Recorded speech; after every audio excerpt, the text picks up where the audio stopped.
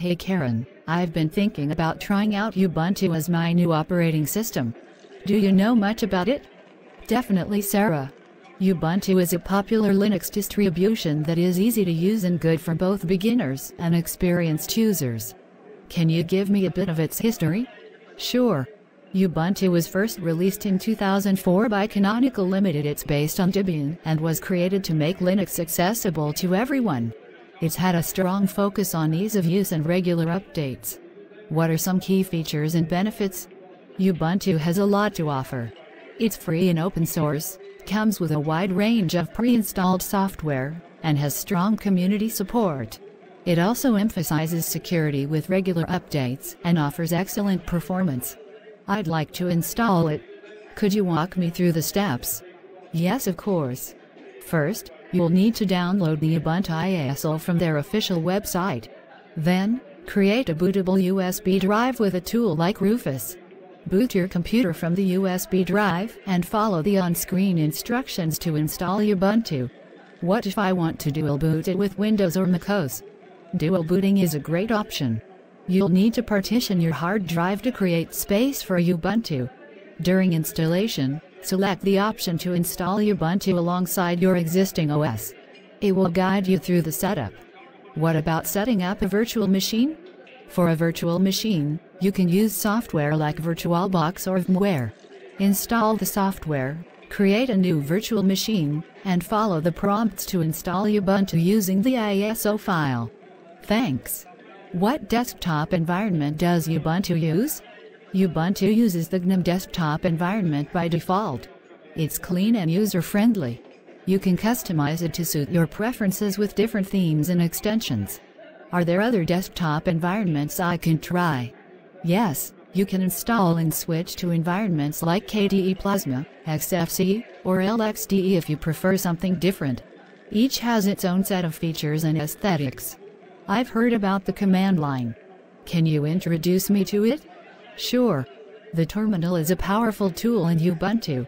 You can use it to navigate files, manage packages, and perform various system tasks. Basic commands like ls, cd, mdir, and rm are essential. How do I manage software through the command line? You can use the apt package manager. Commands like sudo apt update, sudo apt upgrade, sudo apt install less than package greater than, and sudo apt remove less than package greater than are very handy. What about installing software through the graphical user interface? You can use the Ubuntu Software Center, which is very user-friendly. It lets you browse, install, and remove software easily. And third-party software? For that, you might need to add repositories or download deb files. Be cautious and make sure they're from trusted sources. How about system administration and maintenance? Managing users and permissions is crucial.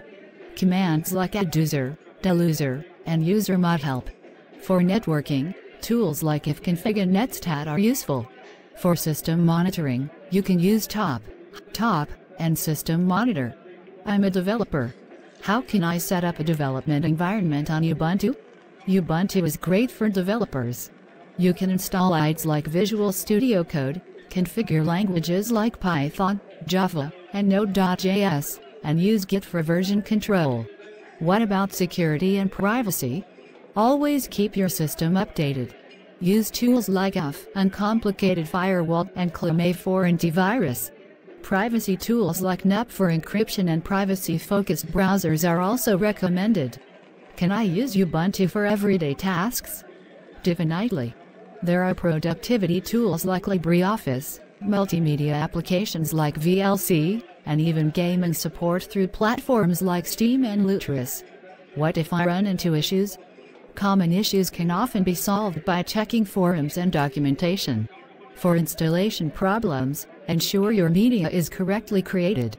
For hardware compatibility, check the manufacturer's website. For system crashes, recovery tools like FSCK and boot repair can be useful. Thanks, Karen. I'm excited to give Ubuntu a try. You're welcome, Sarah. Enjoy exploring Ubuntu. It's a fantastic OS with a lot to offer.